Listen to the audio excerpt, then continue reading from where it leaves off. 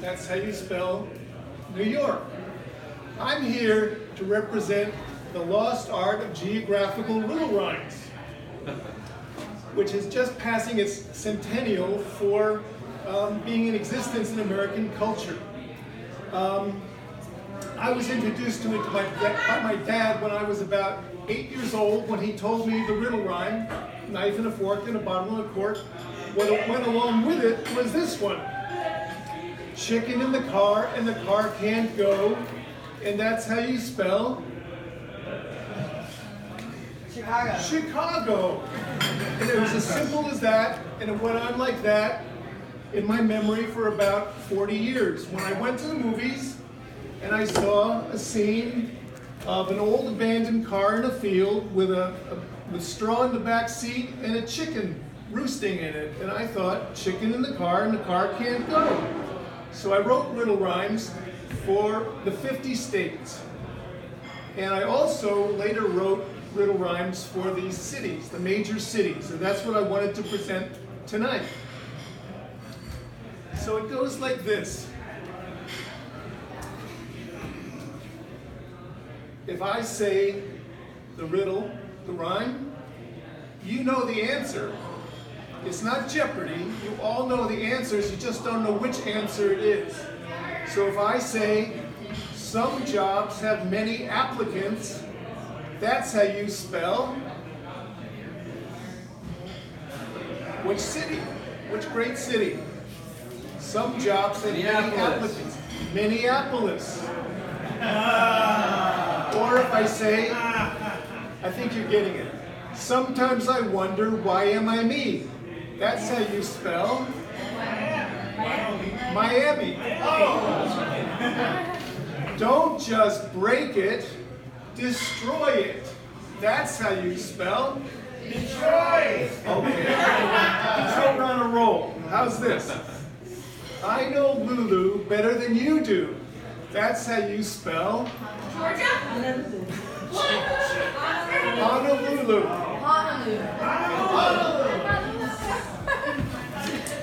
Having done that one, I can now ask you, we'll walk a mile along Waikiki. That's how you spell Waikiki.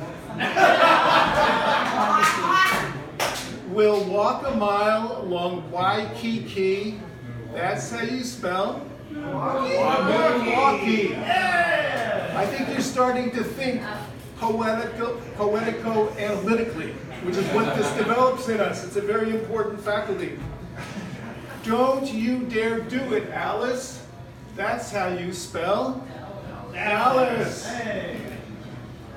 Lost the way, ran out of gas. That's how you spell Las Vegas. Amen, he said, just for emphasis. That's how you spell Memphis. Sometimes I can't see at all. That's how you spell Seattle. Watching tons of TV won't take you far. Do you see? That's how you spell Cincinnati, no. Watching tons of TV won't take you far. Do you see? Washington, D.C. Washington, D.C. Ho, ho, ho, does Santa say. That's how you spell Santa Fe. Close. Ho, ho, ho, does Santa say. That's how you spell Santa Fe. San Jose. Before you go, could you shovel some snow? And that's how you spell San Francisco. San Francisco? No. It's the only one that has the words have something to do with the real city. Before you go, could you shovel some snow? And that's how you spell Buffalo. The first of the months when I feel the wealthiest. That's how you spell?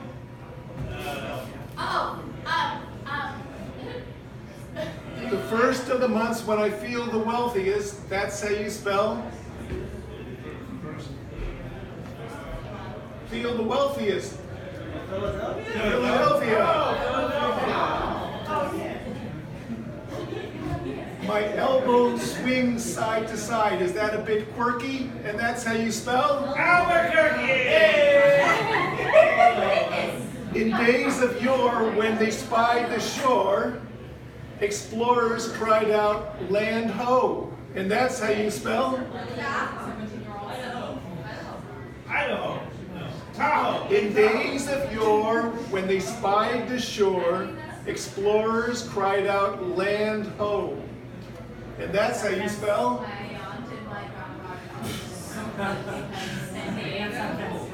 I can't give clues, so we're going to leave it there. At 3 in the morning, you'll know it.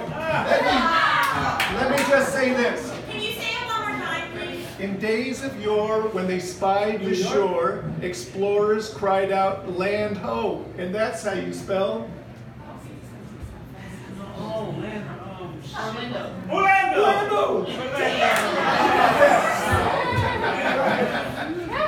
Anyway, having been a teacher almost my whole life, I couldn't help but add something to this book in the back. I wanted to, because when I was traveling with my family and when I traveled throughout my life, I always would read the AAA guides and find out little kernels of facts about the places where I was going or where I had been.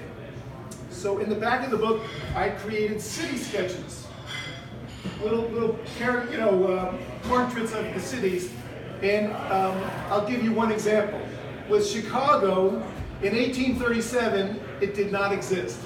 It was called Chicago because it meant stinking onions, the place of the stinking onions in the native language of the place. And it was just a portage between the Great Lakes and the Mississippi River. However, because of its location, it became a hub for the railroads that came through. And this, of course, attracted immigration, and between 1837 and 1890, it went from not existing to becoming the 5th largest city in the world. I just found that fascinating, and so I did create these portraits, these city sketches. I don't really have time to go into all the city sketches, but I'm just going to ask you a few questions, which is like Jeopardy, from the city test. Oh boy. What is the only U.S. city to look south to Canada? Oh, shoot. Vancouver? No. U.S. city. Juneau. No. It's actually Detroit. It is the Juneau. Which city was settled in less than a day by 10,000 people by way of a land rush? What? Say it again? City was settled in less than a day by 10,000 people by way of a land rush. San Francisco? No. That was Oklahoma City. What city had a canal system that followed one dug centuries earlier by the native people? Erie. Phoenix. Phoenix. Anyway, that gives you something to look forward to learning if you read these city sketches. And thank you very much. Howard Stranger, give it up. Give it up. One more round of applause for Howard. I like that.